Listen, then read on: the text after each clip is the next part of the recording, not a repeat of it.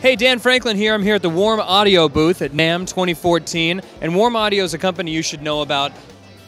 I discovered one of their products, the WA12, recently, and I've got it in my studio now, and it's a 500 series preamp made with bitchin' American products and components, and it's not going to break your bank.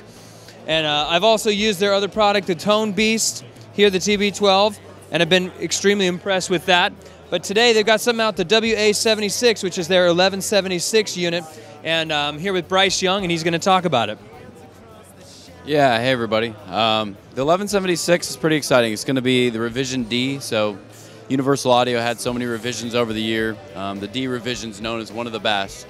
It has cinematic transformers in and out. It's a fully discrete circuit.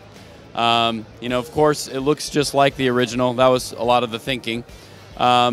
A lot of excitement about it. People are pretty stoked to try it out. It'll be available in about 3 weeks. So you can get more information at warmaudio.com. Too many times, close up.